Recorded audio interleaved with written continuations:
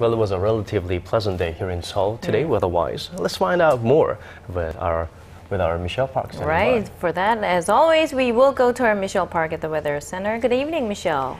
Good evening, guys. And as you said, we had a pretty nice day here in Korea with warm temperatures for the end of November. And as you can see here, our morning lows and daytime highs are higher compared to the average by 6 degrees. And we are expecting even higher daytime highs tomorrow, ranging between the mid to high teens with mostly clear skies as well. And however, this warm, favorable weather won't last very long. Looking further into the forecast, we have a last bit of fall rain forecast all across the nation this Friday and Sunday, which will push the lows below the freezing point.